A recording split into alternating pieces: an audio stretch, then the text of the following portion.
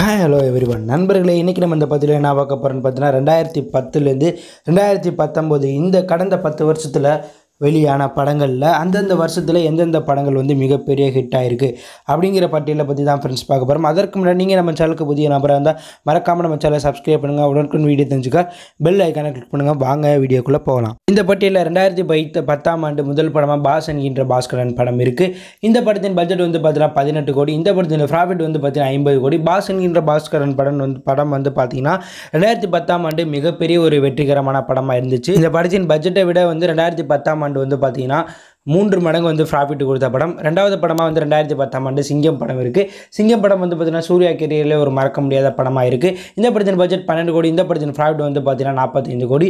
So இந்த படமும் வந்து பார்த்தீங்கன்னா ரெண்டு பட்ஜெட்டை விட 2-3 மடங்கு வந்து ப்ராஃபிட் வந்த படம்.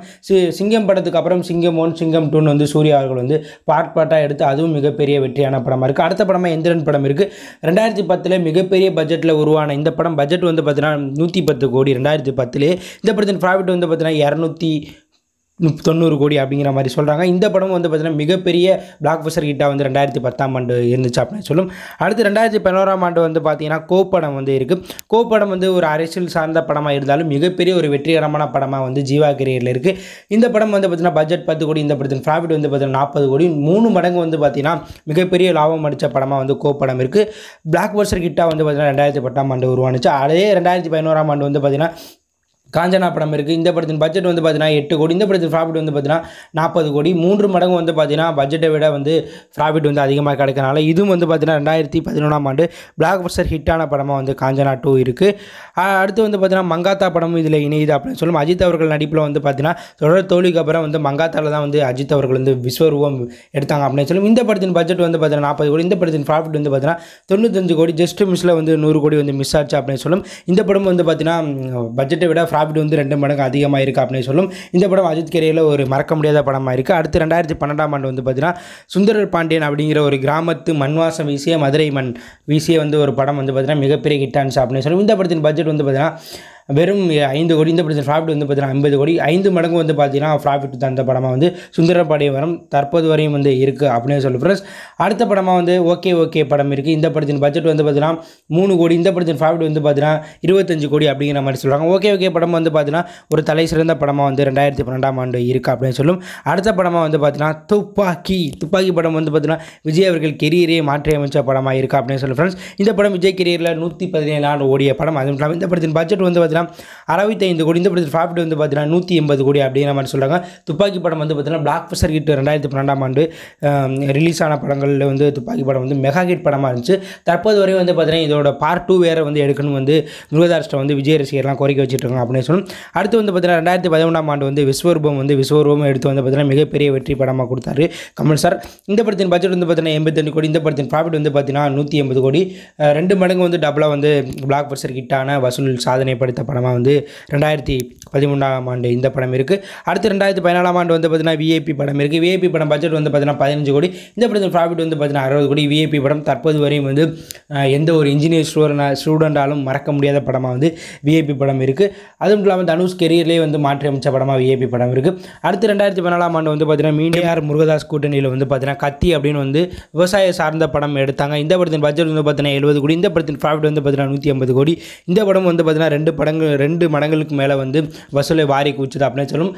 விஜய் கெரியரில் ஒரு மறக்க முடியாத படமாக வந்து கத்தி படம் இருக்குது. அரசியல் சாயம் பூசி எடுக்கப்பட்டாலும் விவசாய சம்மந்தமாக இருக்கனால இந்த படம் மிகப்பெரிய வெற்றியானது. அடுத்து 2005ஆம் ஆண்டு தனி ஒருவனாக வந்து பார்த்தீங்கன்னா ஜெயம் ரவி சினிமா இண்டஸ்ட்ரியில் வந்து ரீஎன்ட்ரி கொடுத்த படமாக வந்து தனி ஒருவன் படம் இருக்குது. இந்த படத்தின் பட்ஜெட் 25 கோடி. இந்த படத்தின் ப்ராஃபிட் வந்து பார்த்தீங்கன்னா 120 கோடி. மிகப்பெரிய பிளாக் பஸ்டர் ஹிட் 100 நாள் வந்து பார்த்தீங்கன்னா 2005ஆம் ஆண்டு வந்து ஓடின படமாக வந்து இந்த படம் இருக்குது அப்படின்னு சொல்லும். அடுத்த படமாக வந்து பார்த்தீங்கன்னா காஞ்சனா 2 படம் இருக்குது. இந்த படம் வந்து பார்த்தீங்கன்னா காஞ்சனா வெற்றிக்கு அப்புறம் காஞ்சனா 2 எடுக்கப்பட்டது. இந்த படத்தின் பட்ஜெட் வந்து பார்த்தீங்கன்னா 25 கோடி. இந்த படத்தின் ப்ராஃபிட் வந்து பார்த்தீங்கன்னா 120 கோடி அப்படின்னு சொல்லும். காஞ்சனா படமும் வந்து பார்த்தீங்கன்னா பிளாக் பஸ்டர் ஹிட் ஆகி மிகப்பெரிய மெகா ஹிட்டான படமாக வந்து இந்த படம் வந்து 2015ஆம் ஆண்டு இருக்குது. அடுத்த படமாக வந்து பார்த்தீங்கன்னா பாகுபலி இருக்குது. பாகுபலி வந்து பார்த்தீங்கன்னா 2015ஆம் ஆண்டு வந்து வெளியானுச்சு. இந்த படத்தின் பட்ஜெட் வந்து பார்த்தீங்கன்னா 250 கோடி. இந்த படத்தின் ப்ராஃபிட் வந்து பார்த்தீங்கன்னா 810 கோடி அப்படிங்கிற மாதிரி சொல்கிறாங்க.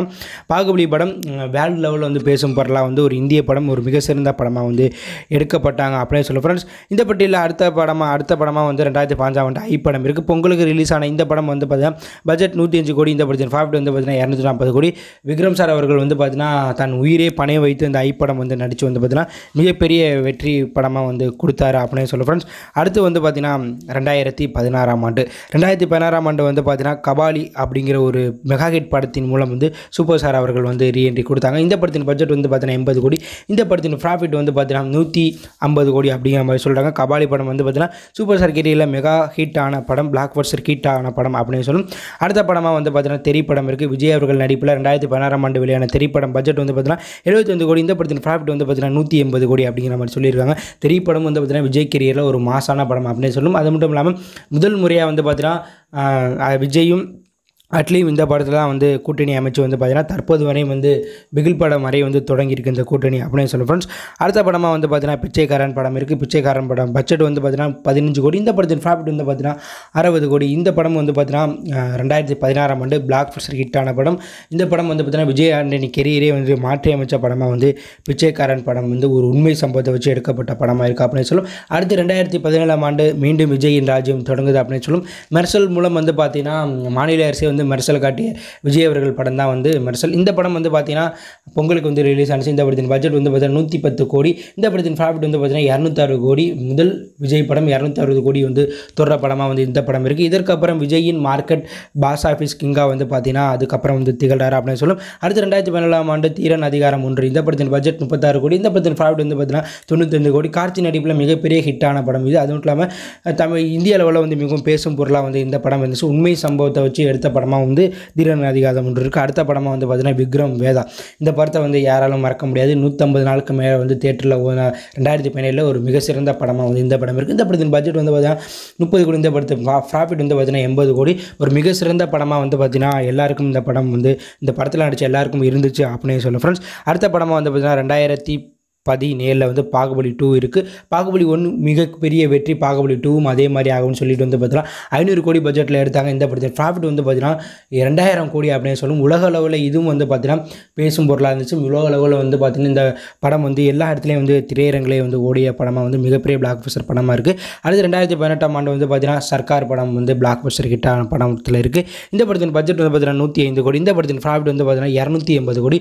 சர்க்கார் படம் தமிழ்நாடு சர்க்காரே வந்து பார்த்தீங்கன்னா 2018 வந்து கதிகலங்க வச்சுச்சு அப்படின்னு சொல்லும். மீண்டும் விஜய் வந்து பாக்ஸ் ஆஃபீஸ் கிங்காக வந்து வலம் வந்தார் 2018 அப்படின்னு சொல்லும் ஃப்ரெண்ட்ஸ். அடுத்து 2.0 இந்த படம் வந்து பார்த்தீங்கன்னா எந்திரன் படத்துக்கு அப்புறம் வந்து தலைவர் அவர்கள் வந்து நடித்தார்.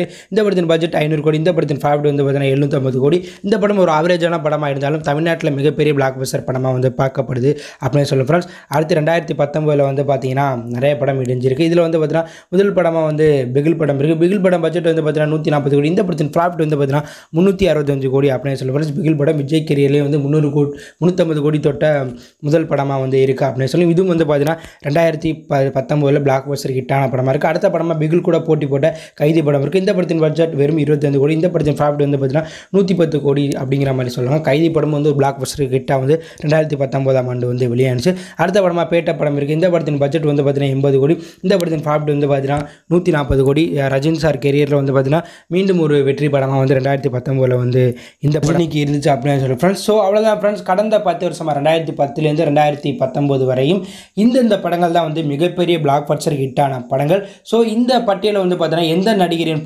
படங்கள் வந்து பிளாக் பஸ்டர் ஹிட் அதிகமாக கடந்த 10 வருஷத்தில் பாக்ஸ் ஆஃபீஸ் கிங்காக இருக்காங்க. அதுவும் இல்லாமல் இந்த படங்களில் உங்களுக்கு பிடிச்ச படங்கள் எவை அப்படிங்கிற உங்கள் கருத்தை கமெண்ட் அடிவு பண்ணுங்கள்.